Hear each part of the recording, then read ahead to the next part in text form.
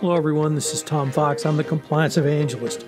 I'd like to welcome you to This Week in FCPA, Episode 115 for the week ending August 10th, 2018, the Boston Massacre edition.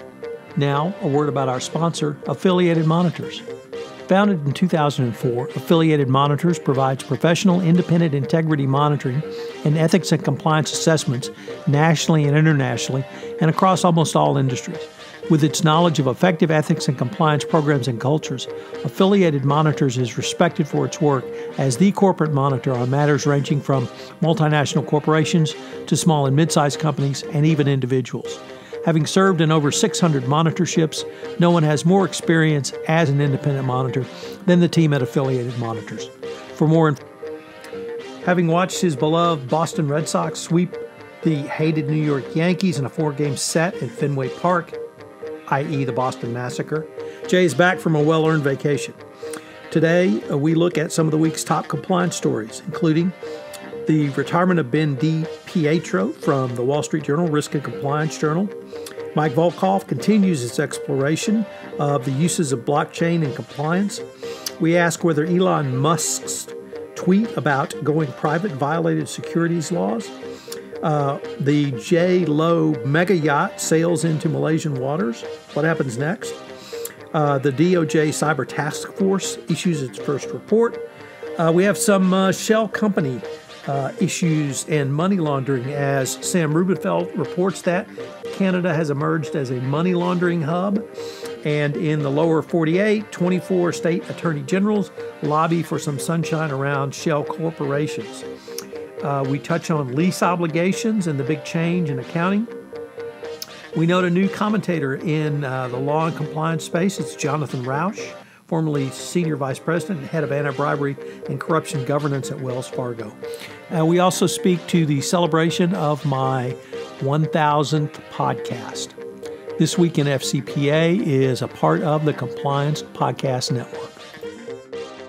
This conference will now be recorded. Hello, everyone. This is Tom Fox, the Compliance Evangelist, together with Mr. Monitors Jay Rosen, back again for another episode of This Week in FCPA, episode 115 for the week ending August 10th, 2018, the Boston Massacre edition. Having watched his beloved Boston Red Sox sweep the hated Yankees in a 4-game Boston Massacre in Fenway Park, Jay is back from a well-earned vacation. We had quite a few compliance and ethics stories this week, Jay. So you want to just jump right into it? Let's go. Take number one, Tom, with one of our good friends at the Wall Street Journal Risk and Compliance Report. Yes, Ben DiPietro has announced his retirement from the Wall Street Journal Risk and Compliance Report, and he announced via Twitter, very social media savvy. Ben has been a great journalist in the compliance space. He's been with the Risk and Compliance Journal since, I think, 2013, if not one of the first reporters on that most excellent site. It's the only major daily that details. It's not just bribery and corruption. It's a much broader remit. Truly is risk and compliance. Ben does the weekly crisis of the week column where he talks about some reputational or other crisis that corporations have responded to from the communications angle, which I think is truly a must read. If you don't know Ben, he's a great guy. He is an old school journalist, and he's been a good friend. He's been a great journalist, and I'm be very interested to see the next stop in his journey. Do you have a prediction, Tom? I do not. Okay. So next up, we had another couple of interesting blog posts, Jay, from Mike Volkov and our Everything Compliance colleague. Mike has become very interested in the use of blockchain in compliance. You want to talk about what he wrote about this week? Yeah.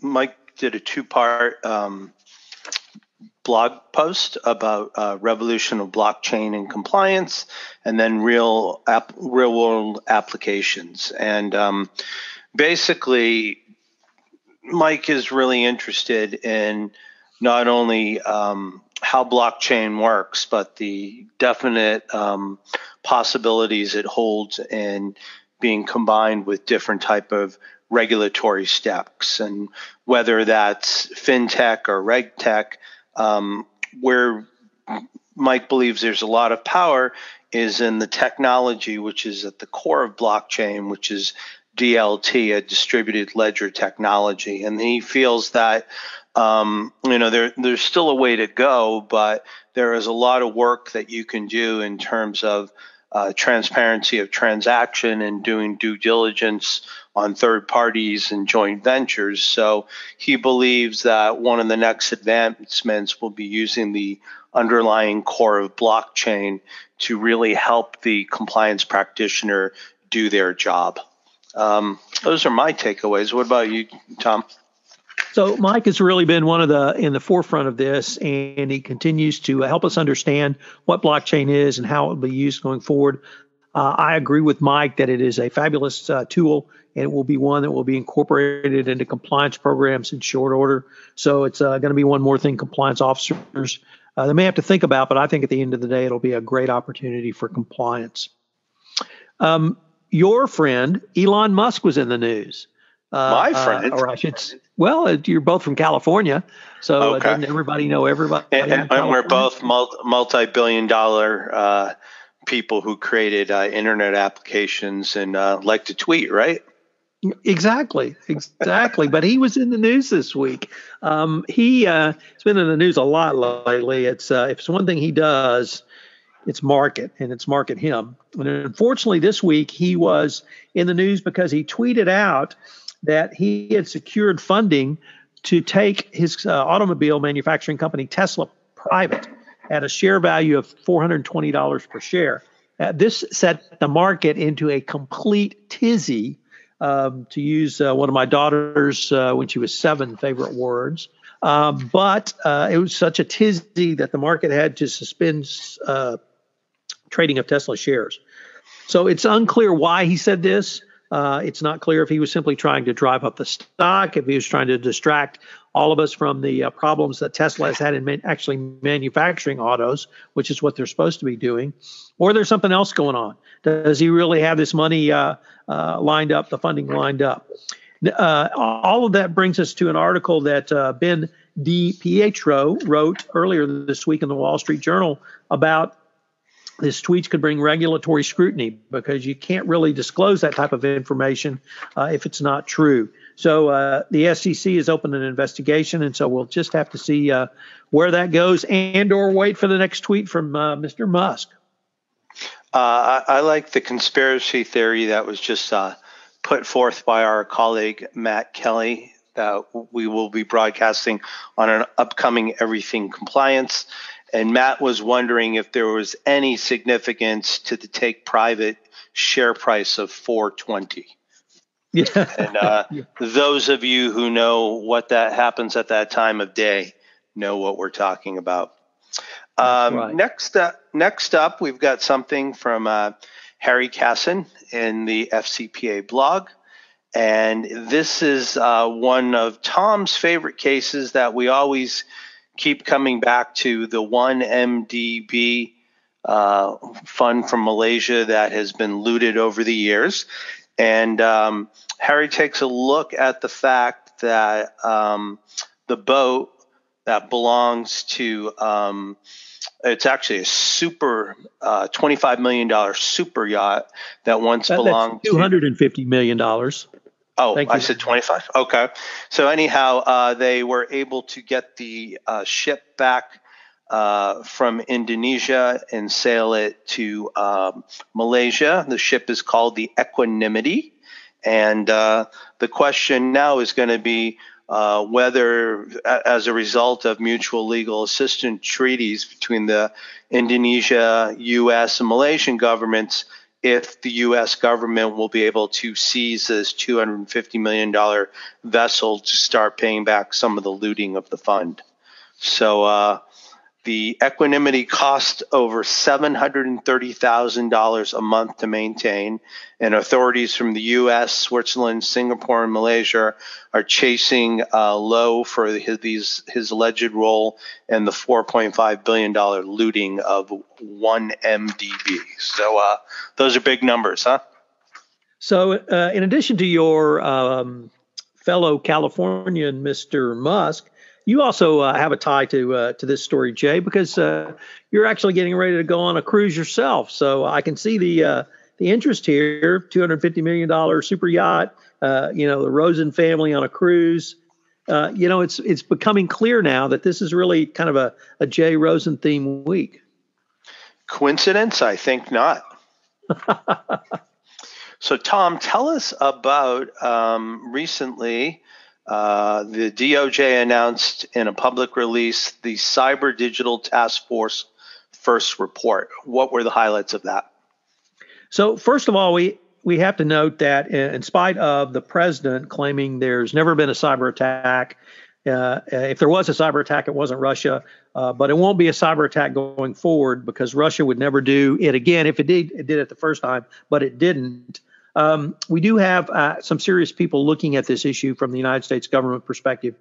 And we have the Department of Justice with the Cyber Digital Task Force. They've issued a report. They addressed a couple of questions in the report, what the Department of Justice is doing to address global cyber threats and what the DOJ can do to accomplish this mission more effectively. They laid out certain steps they're going to take. And frankly, I think it was a welcome report given the president's kind of blind spot on this. Deputy Attorney General Rod Rosenstein explained that the task force had 6 general categories of threats: malign foreign influence operations, damage to computer systems, data theft, cyber-enabled fraud schemes, threats to personal security, and attacks on critical infrastructure, which they're going to be monitoring and reporting on going forward. So kudos to the Department of Justice for putting this task force together and releasing this first report. And I just want to call attention to one of my most favorite new acronym, the CLOUD Act, which stands for Clarifying Lawful Overseas Use of Data Act. Whoever figured that out, he or she deserves a raise.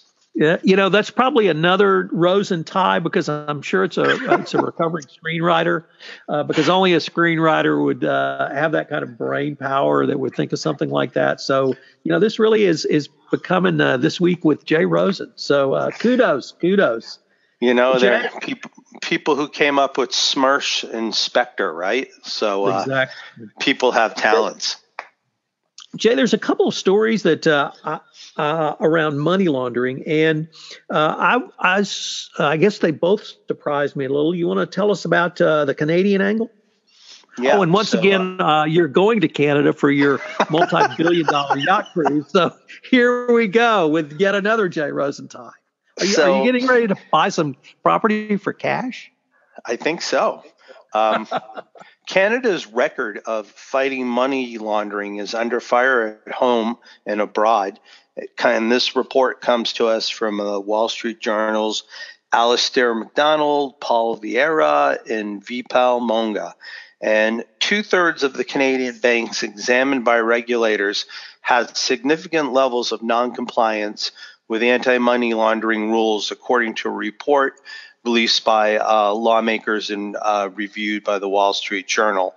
The Royal Canadian Mounted Police, those of Dudley Do-Right fame, have estimated in 2011 that between $3.8 billion to $11.5 billion of dollars or Canadian dollars are laundered in the country annually.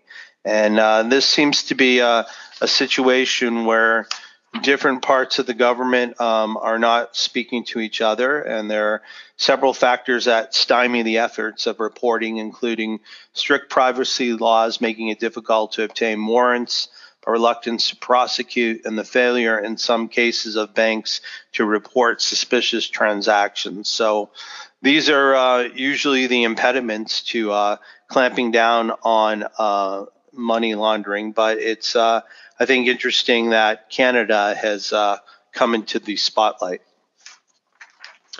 So I wanted to really bookend this with looking at it from the lower 48 perspective, Jay, because Jaclyn Jaeger in Compliance Week reported that 24 attorneys generals were pushing Congress to give greater shell company transparency. And the significance for me of this, Jay, was previously states had resisted any national federal effort to regulate shell companies or require transparency or require the information be provided to the federal government. And now we have almost half the states asking the ranking chairman of the House Judiciary Committee, House Financial Services Committee, Jeff Hensarling, to move these and change these laws. So I think this is a great step. We previously had the state of Delaware has withdrawn their objection. Yes, thank you. So with this number of attorney generals with drawing their objections, we can only hope that there will be some move to de-anonymize shell corporations going forward. So I'm looking at this list, and I see the great states of California and Massachusetts mentioned, but neither of our birth states, Texas nor New Hampshire, make the list. Any insight into that? Well, New Hampshire, it's obvious. Who'd ever want to buy property in New Hampshire? Texas, we have a corrupt attorney general, so it's no surprise there that they would not be a part of this. He's under indictment for criminal violations of securities laws. So, once again, Jay, Rose, and tie. All right. I'm interested to see how you tie this next one into me. We have a couple articles we're looking at. One is from Tammy Whitehouse at Compliance Week, and her article is entitled Companies Shift Gears and Final Push to Adopt Lease Rules. And then, as always, our colleague Matt Kelly is going to take a look through his radical compliance lens and talk about thoughts on changes to lease accounting. And although accounting was not my forte at Wharton, I will try to do my best on this. And it appears that in the past, if you had a lease obligation, so say you had a property and you had 5 years to lease it, and you could capture this in a footnote on your reports to the SEC, but it was not an actual liability that you were reflecting. So the way Matt looks at this, when you start to look at different metrics on how profitable a company is, or if an executive is being tied to return on assets, by more accurately reflecting these leases, you potentially bring down that KPI, which somebody may be getting compensated by. So that's one caveat there.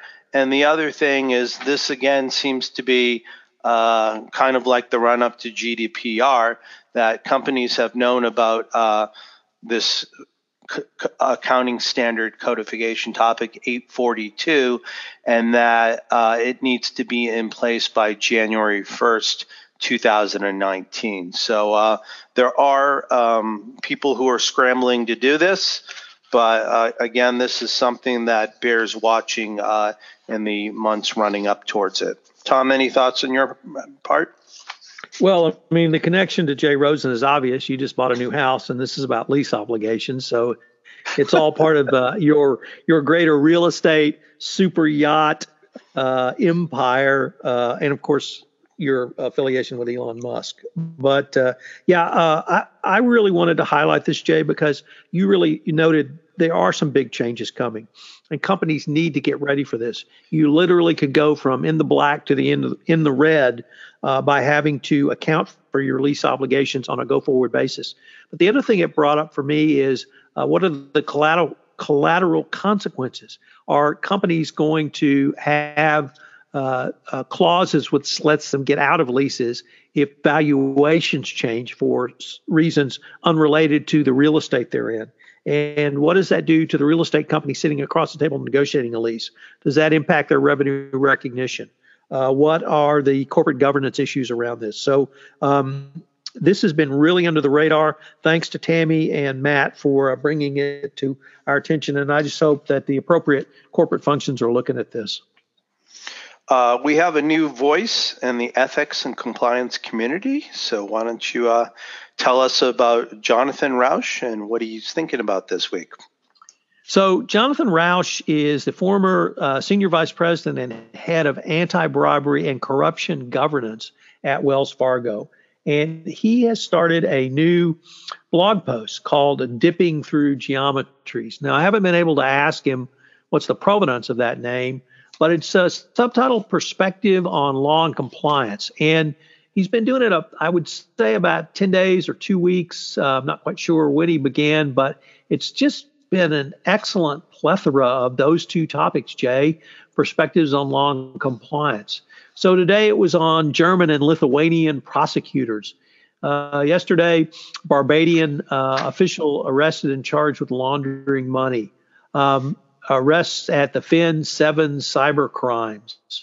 Reports on cyber cryptocurrency, ICOs, and blockchains. And the stuff is really interesting, very well written, and I'm greatly looking forward to talking to him about what the purpose is, what the provenance is, and where he's going to be going forward with it. But we've linked to the site in the show notes, and I urge everyone to check it out. So I hear we have a milestone coming for you. When does that exactly occur? Well, sometime next week. It's not quite clear. May have already happened. I will have produced 1,000 podcasts at some point next week, Jay.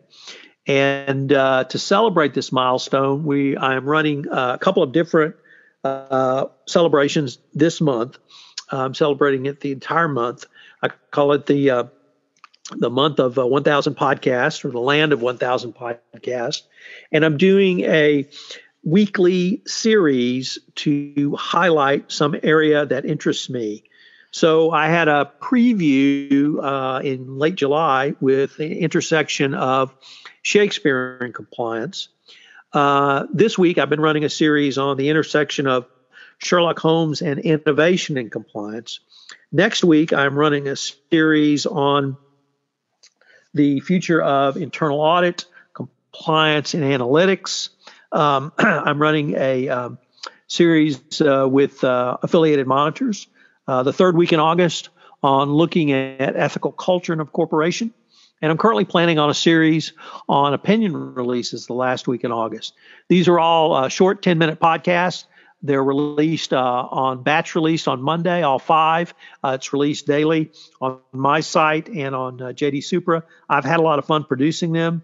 I'm also doing special retrospective episodes for each of my podcasts, where I asked my podcast partner to really take a look at where we were 5 years ago, where we are now, what's changed, and where we may be going in the future. We'll have to figure out how to do that in a special This Week in FCPA, Jay. So I hope our fans and listeners will enjoy this. I've certainly enjoyed putting it together, producing them, and putting them out there. It's been a great journey for me. I've really enjoyed the podcast format. It's given us a way to joke around, have some fun, maybe give a few lessons learned, and talk about some of the things that we think are important each week. Yeah, well, I've enjoyed my 115 episodes plus the, I think, 30 plus on everything compliance. So I'm glad to have been able to participate with you, and wish you lots of luck and success on your next 1,000 podcast.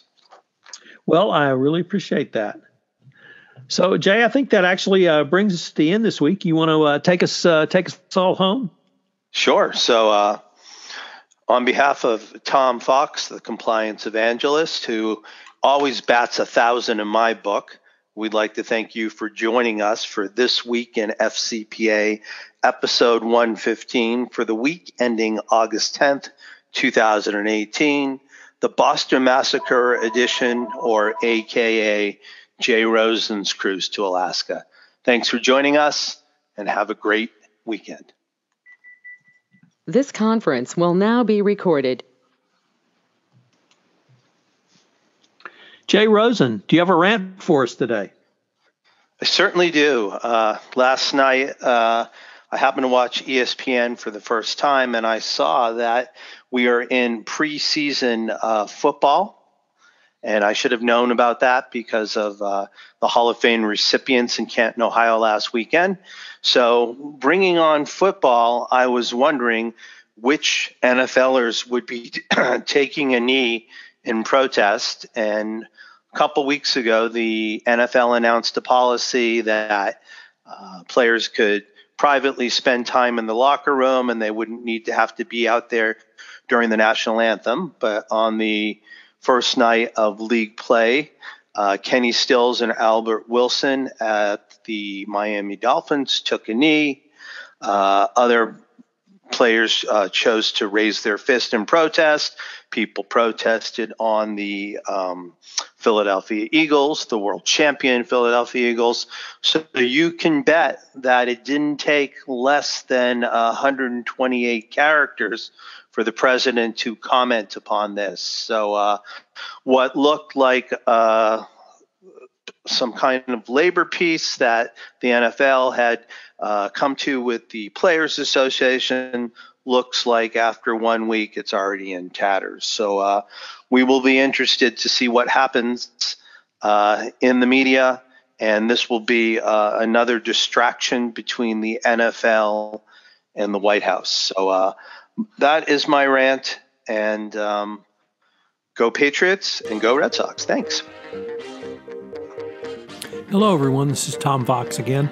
I'd like to thank you for listening to This Week in FCPA. If you have any questions on this podcast, you can email me at tfox@tfoxlaw.com. You can email Jay at jrosen@affiliatedmonitors.com. I hope you will join us again next week, where we will review the week's top compliance and ethics stories. This Week in FCPA is produced by the Compliance Podcast Network.